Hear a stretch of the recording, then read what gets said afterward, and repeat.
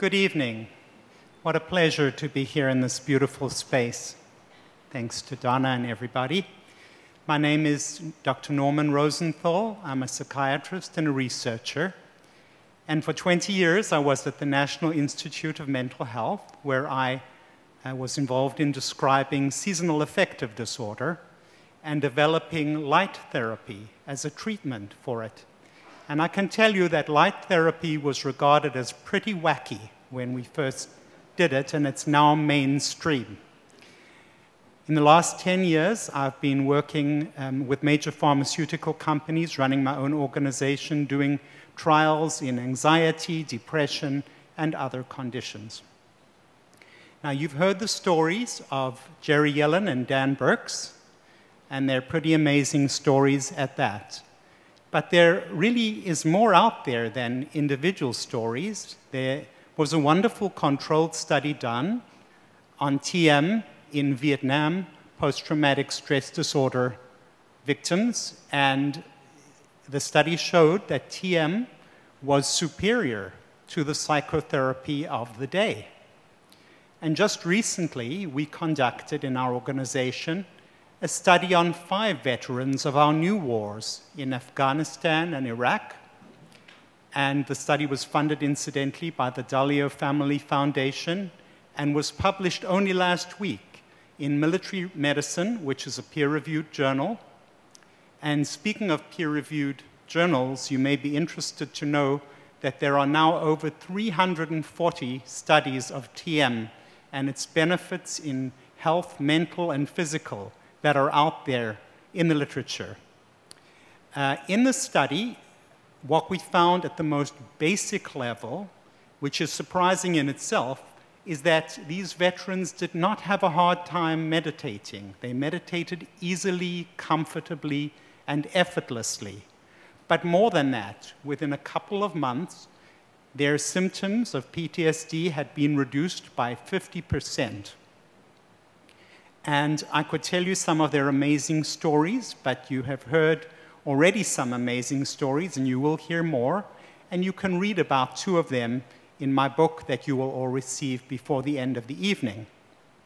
Now, to some extent, we could have anticipated that TM would be helpful to PTSD because a meta-analysis of 146 studies showed a major impact of TM on anxiety in general, and PTSD is, after all, one of the anxiety disorders. Now, like Donna, I want to connect the dots here this evening and try to help understand how can such a simple technique, this process which you sit down 20 minutes twice a day, comfortably and effortlessly, thinking your mantra, how can this simple, innocent, subtle technique have such an impact on this major illness or condition? Part of the clue lies in the stress response system, the fight or flight system. Normally, the stress response should be like a short story with a beginning, a middle, and an end, focused around a specific stress. But in PTSD, the stress response is always on. It's there grinding away day and night.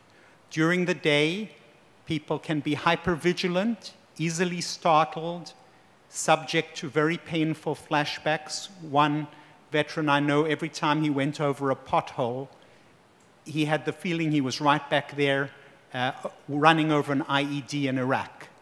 Their nights are disrupted by awful nightmares. They can wake up drenched in sweat as though they're back in the battlefield again. And TM is known to be able to settle down this flight, fight response that occurs when people are overactivated. As you saw in the earlier videos, there can also be a numb detachment until this kicks in full force. So we know now, as we've heard, and as many of you know, that PTSD is a huge problem. It affects 1 in 7 of our deployed Marines and soldiers from our recent wars. costs an enormous untold amount, and yet the VA is overwhelmed and doesn't have the resources to deal with it. So it's really time for us to think about new and alternative approaches, and I would say it's time for us to fund some large-scale controlled studies of transcendental meditation. Now I'd like to show you just a few slides from a different condition which will illuminate, I believe, how TM might be able to really help us with PTSD. If you look at this first slide, it's a meta-analysis of the effects of TM on blood pressure. And look how TM lowers blood pressure superior to all the other stress management techniques. Here you have biofeedback. Here you have muscle relaxation. Here you have this combination that actually makes the blood pressure worse. So when somebody says, I'm going to get a stress management course, it's really important which one you choose. It makes a big difference. Here are two arteries. The one on the left is nice and open and clean with its linings clean. This one is affected by the very common illness of atherosclerosis, whereby cholesterol and inflammatory cells infiltrate the lining of the artery. Now, whatever organ is at the other side of this artery, you're in good shape there, but you're in trouble there. If it's the heart, you're going to be susceptible to a heart attack. If it's the brain, you're going to be susceptible to a stroke.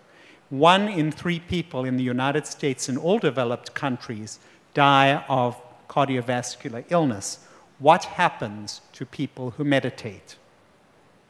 In this brilliant study by Robert Schneider and colleagues, you see that those who were randomized to the meditation condition in the blood pressure studies versus a health education control have a 25% lower mortality rate after an average of 8 years. And this is all the more remarkable because nobody even knows if these people continue to meditate. These were just people who were in a study 7 or 8 years before, and they went back and checked their death records. 25% reduced mortality.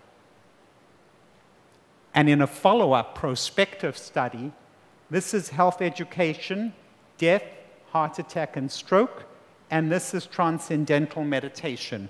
It reduces the risk of these things by 47%. So what you see is that through the day, year after year, this technique is settling down this fight or flight system. It has an amazing effect on the body. It prolongs life, and I would venture to say that's what it's going to do for PTSD. Year after year, day after day, it's going to settle these people down and help curtail their disabling symptoms. Thank you.